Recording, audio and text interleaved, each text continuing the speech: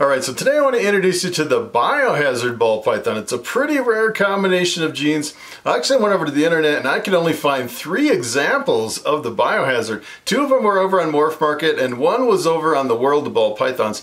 It's actually a 5 gene combination. It consists of the butter, the fire, the cinnamon, and the super pastel. And essentially what it is, it's actually a nuclear sterling. So the combination of the butter and the fire is called nuclear, and the combination of the cinnamon and the super pastel is a sterling.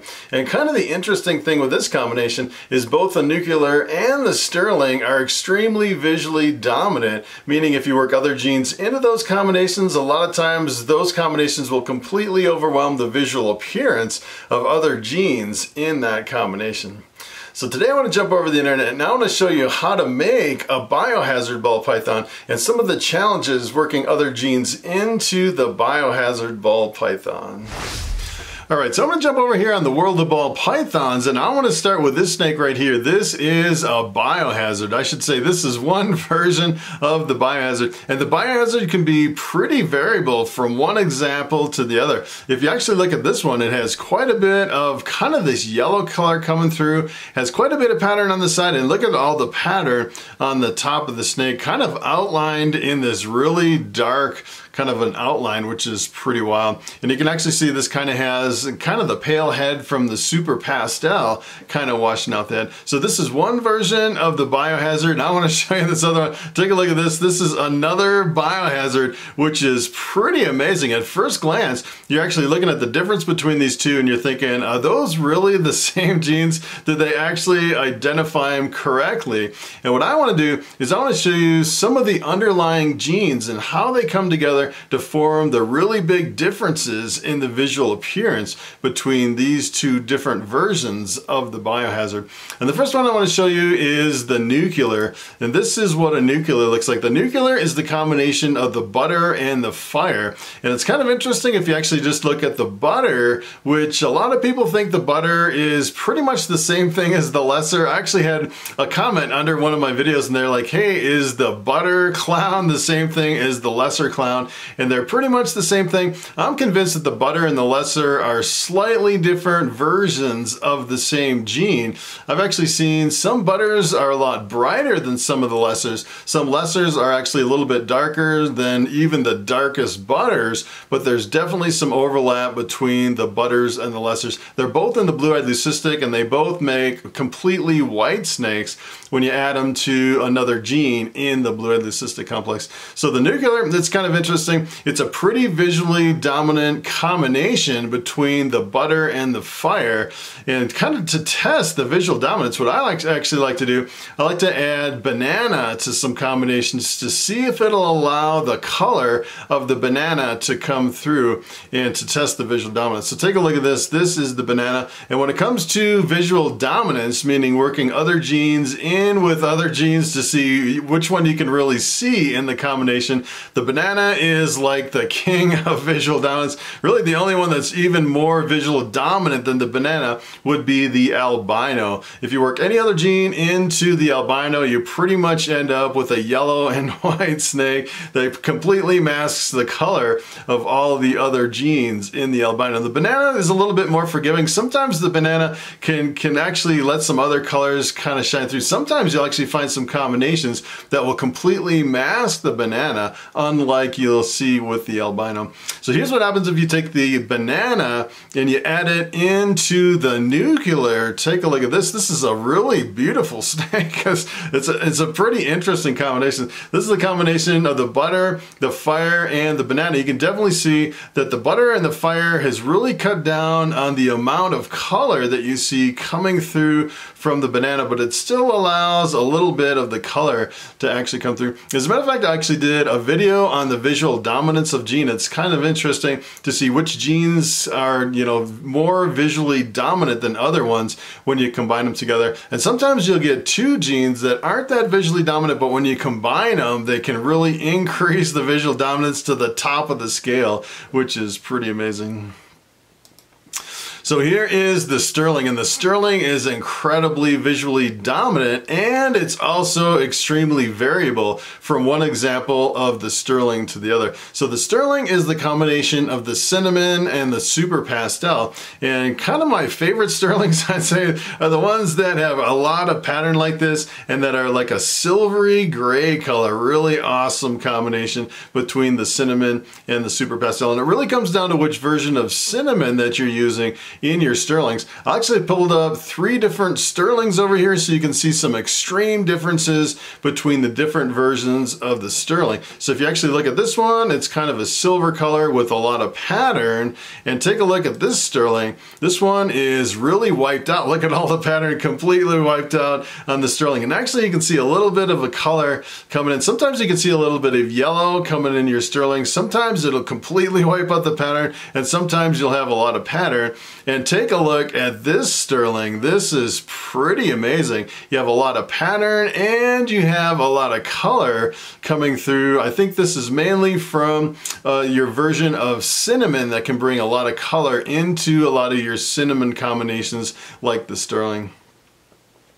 So take a look at this. This is actually the combination of the sterling and the banana, and look at how visually dominant the sterling is in this combination to completely overwhelm the banana. And it's kind of interesting on this one. It really wiped out pretty much all the pattern. And if you actually kind of keep this in mind, looking at the sterlings and the nuclear, and you go back to the different versions of the Biohazard, you can definitely see the different versions are really from the different combinations of the different versions of the genes coming together. It's pretty amazing how variable it can actually be.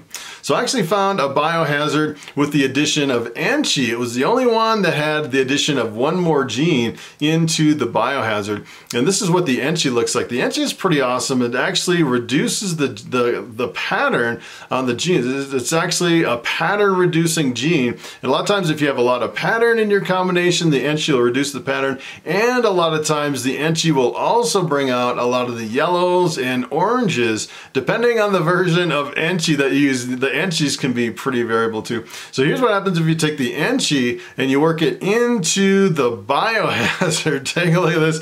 Look at what the Biohazard did to the Enchi. You almost can't even tell that the Enchi is even in the mix. It's pretty incredible. Because keep in mind, this is actually the sterling on top of the nuclear, which both are really visually dominant. And then you try to work other genes into the combination and it can completely wipe them out, which is pretty amazing. If you actually compare this one to the other version of the Biohazard without the Enchi, you can definitely tell on this one the pattern's a little bit more reduced, maybe a little bit more color on the side. With the keen eye, if you're actually breeding these, you can definitely pick out the Enchi, but to the untrained eye, just looking at this, it's pretty amazing how much it really wipes out other genes, working it into the Biohazard. And kind of the interesting thing with this combination is if you're kind of keeping up with the modern genetics, some of the new stuff that's coming out, I've heard a lot of breeders coming out saying that they're pretty sure, it's pretty guaranteed now, that the Enchi and the cinnamon is actually an allelic combination, which is pretty interesting because up until the last couple of years, we didn't know that the Enchi and the cinnamon was allelic. So if it's not an allelic combination, if you actually had a cinnamon Enchi and you bred it to something else, you would get normals, you'd get Enchis, you'd get cinnamons, and you would get cinnamon Enchis. And if you actually have an allelic combination with the cinnamon Enchi, you'll get 50% Enchis, 50% cinnamons. You won't get any normals and you won't reproduce the Enchi cinnamon. And it seems like a lot of people that have combinations with the Enchi and the cinnamon, they're not seeing any normals and they're not seeing any Enchi cinnamons coming out of their offspring when they breed these Enchi cinnamons. So I thought it was kind of interesting. One of the new things that's just kind of coming on the scene in Ball Pythons that's just kind of being discovered. So take a look at this. I actually came over here to the Ball Python genetic wizard over here, the genetic calculator over here on Morph Market. And if you can actually plug in different genes and different combinations to test and see if you have an allelic combination. So take a look at this. You can actually have a cinnamon enchi, and you breed it to a normal, you'll get 50% cinnamons, 50% enchis. So this is kind of interesting. Take a look at this. I actually took this combination of the Biohazard enchi and I plugged it into the genetic calculator. And a lot of people, you know, a lot of times people have this kind of wrapped around their head thinking, all right, what I want to do is I want to have a ball python that contains supers and allelic combinations, because if I breed that to something else, I won't get any normals. But in some cases, it can actually limit the kind of the variety of the offspring that you get. So take a look at this. You actually have the enchi, cinnamon, butter, super pastel, fire. And if you actually take a closer look at this combination, the enchi Biohazard, what you actually have here is you have the super pastel, so everything will come out with one copy of the pastel, and then you'll have the combination of the cinnamon and the enchi, so everything will come out either enchi or cinnamon, so everything will be a 2-gene combination. It'll be a pastel enchi or a pastel cinnamon. So these are the results. You'll get 8 different results breeding your enchi Biohazard to something else. But it's kind of interesting. If you look at this, it's kind of pros and cons, because if you look at this, you're like, all right, I have everything, at least 2 genes, which is really powerful, and no normals. But I actually came over here and plugged in another 6-gene combination that wasn't allelic and that didn't have a super in it. And if you actually plug it in and breed that to a normal, look at all the different combinations that you can actually get. It's like a dizzying array of combinations from all these different genes coming together. So it's pretty amazing when you have a snake that has a super and an allelic combination. You can get some pretty good results as far as getting at least 2 gene combinations, but you really don't get the variety that you would see if they were all just standalone genes. And if you actually kind of look at the odds of getting a normal out of this breeding, it's 1 in 64, which means if you had like a 6-egg clutch, it'd take you like 10 years to get a normal. So that's not really, you know, even worth thinking about, all right, I'm going to use this combination because I don't want to get a normal. The odds are pretty slim that you'd actually get a normal. But I thought it was pretty amazing, the differences in the variety of the offspring that you get using the enchi Biohazard compared to another 6-gene combination. Pretty amazing. All right, so it is time for the question of the day. And Michael Ross asks, do all het pieds have tracks or markers? And that is a very good question. So keep in mind the pied is a recessive mutation where you need 2 copies of the gene for a visual. And the pied, essentially what it does is it brings in big splotches of white all over the snake. And pretty much the definition of a recessive mutation is you can't see 1 copy of the gene in most cases. And I'd say pretty much the pied might be the only exception that I know of, where sometimes you can actually see 1 copy of the gene. I'd say maybe 1 out of 4 het pieds you can actually see just 1 copy of the gene. And kind of the giveaway for het pieds is a lot of times you'll actually see right on the belly of the Bol Python, you'll see tracks on the belly. It almost looks like someone took a Sharpie marker and put marks on either side of the belly. It usually comes up maybe about 1/3 of the way up, sometimes about 1/2 of the way up the belly on the bottom of the belly. And sometimes on the het pieds you can actually see a little bit jumbled up pattern in certain combinations. A lot of times if you don't see the tracks, sometimes you can see a little bit more of a jumbled up pattern that might hint that it can be a het pied, but it's not certain in a lot of combinations. And I'd say pretty much the only time you'd really see the het pied markers, pretty much 99% of the time, is if you have a normal ball python with no other genes in the mix. So if you actually have multi-gene het pieds, I can almost guarantee probably 99% of the time you're not going to see the markers on the belly of this thing. The only one that I've actually seen pretty reliably where you have a gene in with the het pied where you can see the tracks is pastel. Sometimes the pastel het pieds you can actually see tracks on the belly of the snake. So sometimes it can be a little bit tricky trying to figure out if you have het pieds. As a matter of fact, I actually produced some coral glows this year. I held one coral glow back because it was like 50% het pied, and the pattern pattern was a little bit jumbled up compared to my other coral glows. And with the coral glow, you can't see any of the tracks on the bottom of the coral glow because it completely wipes out all the belly pattern